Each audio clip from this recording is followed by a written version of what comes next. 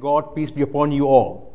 So when a Muslim greet each other, that's what he said, Assalamu alaikum, and welcome. My name is Hussain Baba. Well, I'm the secretary of the mosque here. Islam is the name of the religion. And the people who practice Islam are known as Muslims. Okay, now back to Islam. Now, there is a bit of a misconception. People think Islam is a new religion. It is not. It started way back when Prophet Adam. I'm sure you're aware of Prophet Adam? Adam and Eve? Yeah. That's when Islam started. And then it ended or completed with Prophet Muhammad, the last prophet or the last messenger of God. So in between, there were about 124,000 prophets and messengers who the Almighty God sent to earth, to the human being, to pass his message on. And finally, it was completed by Prophet Muhammad, peace be upon him. As a Muslim, we have to respect all the prophets, including the high-profile prophets, Prophet Abraham, David, Solomon, Jesus, Moses.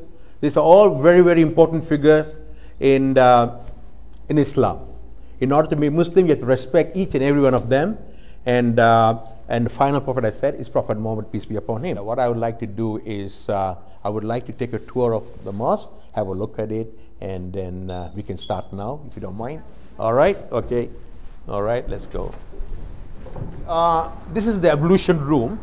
Before anybody prays in that hall, they need to wash themselves, clean them up. So how do we do is we wash our hands, our face, our ears, our nostrils, and 2 feet. That's what we do before we pray in the mosque. But today we are not praying, we're just visiting, so that's okay. So this is the area where the male worshippers pray, offer their prayer in this area, because women and men pray separately. So the women pray on this side, and the male pray in this. And when you come here,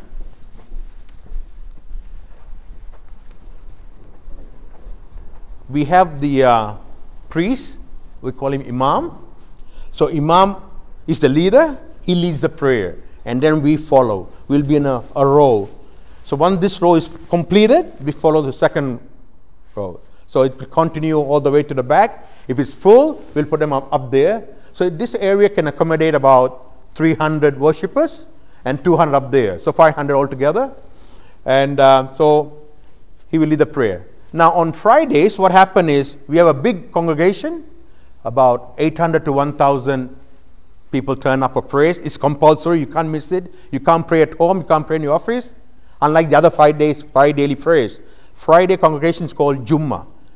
And they have to come to the mosque and offer the prayer. So it's full on Friday. So what happens is the Imam go up to here, he stands up, and there's a sermon.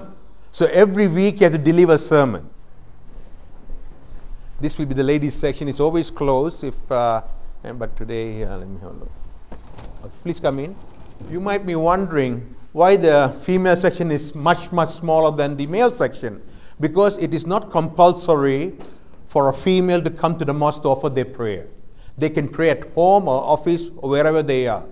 But it's really encouraged for male to come to pray in the mosque. You see, like let's say for a married woman, it's not convenient for her to come drive all the way to the mosque and pray because she might be having children at home.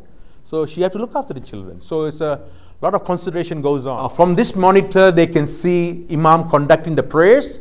So, and they can listen to the prayer as well. And they also follow the Imam. And you see that structure there? That will be our future community center. It's called Gold Coast Community Center.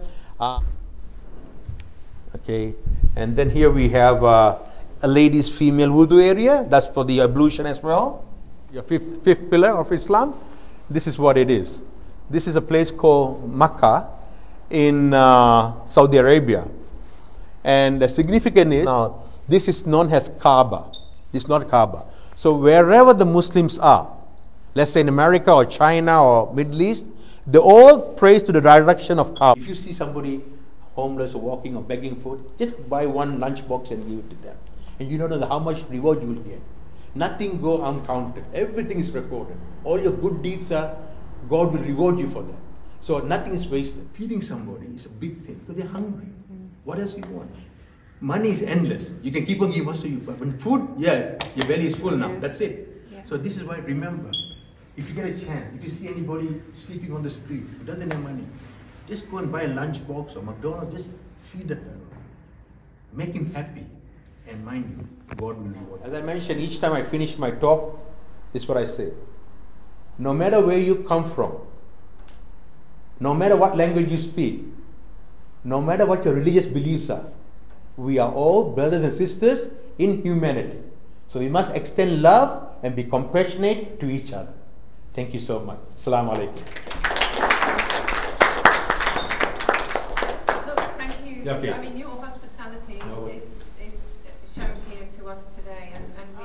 Just want to say Jazakallah khair for extending all your knowledge and welcoming us here, and everyone's really grateful, obviously, and also it's like not very often that you get to see a lot of sides of Islam. Yes.